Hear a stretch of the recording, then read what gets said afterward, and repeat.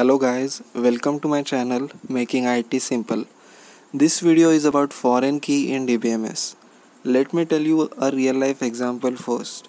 Let us consider a company. There will be various departments and there will be many employees working in that company. Now there is a relation between these two entities. Like employee ABC is working in research department. Employee DEF is working in manufacturing department. Employee GHI is working in distribution department, and so on for every employee and department. Similarly, in the database there will be two individual tables, employee table and department table. Now each table has a single primary key which is used to uniquely identify individual tuples or records in the table. Now the relation that we discussed between the employee and department, how will we define this relation in database? This is where foreign key helps. Let me tell you how. We need to specify either department details in employee table or employee details in department table. One department will have many employees, so we cannot specify all those employees in one department. This cannot be an option. But we can specify one department in many employees. This is the optimal solution. Now, do we need to specify all details of department in employee table? We know that just by using a primary key, we can identify each individual record from the table. If we have department ID 4, we can know its details, like its name is distribution department and its department head is D. So by just specifying department table's primary key in employee table, we can show the relation between employee and department. For example, employee K has department ID 3. Department ID 3 belongs to production department. So in simple words, employee K is working in production department. Now for referencing the relation, we used one table's primary key attribute in another table. This attribute is called as foreign key, which is used to specify a relation among tables. In previous videos, I have explained about primary key, super key and candidate key. If you have not watched them, definitely do check them. Links are present in the description below. So let us see the definition of foreign key. The definition states that an attribute or set of attributes in a relational database table that provides a link between two tables is called a foreign key. As we saw the example in the start, in this department ID is the attribute that provides a link or relation between two tables, in this case employee and department table. It refers to the field in a table which is primary key of another table. In our example, department ID, which is foreign key in employee table, is referring to department ID, which is primary key in department table. More than one foreign keys are allowed in a table. For example, there can be another project table and project ID will be referenced in employee table. Project ID will be specifying a relation between employees and project. So now, employee has two foreign keys.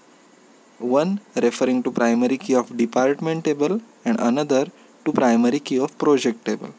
So there can be more than one foreign keys in a table. Foreign key attribute can contain duplicate values. Like in our example, two employees may work in same department. So the foreign key will have duplicate values present. Foreign key maintains referential integrity in database. This is a very important point in foreign key concept. Let us understand what is referential integrity. So what exactly is referential integrity? As we have seen before that foreign key attribute references the primary key of another table. So the data in both these columns must be consistent and accurate. For example, here department IDs are 1, 2, 3 and 4. And in foreign key column there is a record present with department ID 5. There is no consistency present in the database. As there is no record for department ID 5, then in which department is this employee working? There is no consistency in reference data. This consistency and accuracy of data within a reference data is said to be referential integrity, and this is maintained by using a foreign key attribute. Let us understand with example. There are two tables, department table and employee table. Employee table has the foreign key referencing the primary key of department table. Therefore, this table is called referencing table. And department table whose primary key is referenced is called as reference table. When we insert, update or delete data from reference table, there is risk of violating the referential integrity. The consistency may be lost. For such cases, there are some rules associated with referential integrity. Let's see how they work. First, we will check insertion in reference table. A new department is added in the company, and record of the same is inserted in the department table. Will this violate referential integrity? The answer is no. There can be a new department where there are no employees working currently. Insertion in the reference table causes no violation. You can insert as many records in the reference table without losing referential integrity. Second case we will check is deletion. What if we delete a record from reference table? Let's say we delete a record of production department from the table. Will this violate referential integrity? Yes, it will violate referential integrity. Understand this situation. We have deleted production department record from department table, but we have referenced it in the employee table.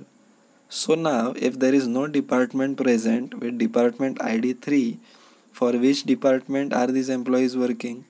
There is no reference of department ID 3. This violates referential integrity. So how can we avoid this? One solution can be that once you delete a record from reference table, manually delete all records referenced to the deleted record from referencing table. But as I said before, there are some rules.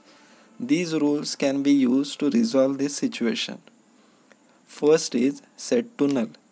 If you use this, whenever the data from reference table will be deleted, in our case production department, the value in the referencing records will be set to null.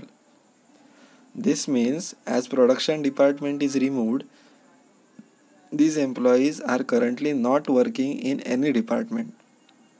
Another rule is cascade. If you use this and we delete the record from reference table, all the referencing rows will also be deleted from a referencing table automatically. This means if we delete production department, all employees in the production department are also deleted. Third rule is no action. If you use this, when you will try to delete a row from reference table whose reference is present in referencing table, the system will disallow the delete operation and throw an error, and no action will be performed. So deletion of data from reference table may cause violation. It will not cause violation every time. For example, if we delete deployment record, there is no referencing record for deployment department. So this will not cause violation. Therefore, may cause. And solution on that are as we discussed: on delete, set null, on delete, cascade, and on delete, no action. Third operation is updation. What if we update record from reference table? If we update the department name or department head, there will not be any violation of referential integrity because these columns are not referenced. But we update department ID, which is referenced in employee table as a foreign key, then there will be a violation. For example, if we updated department ID of development department and changed it to 5, now in employee table these two employees are working for department ID 2, but in department table now there is no department with ID 2. This is violating the referential integrity. Therefore, update also may cause violation.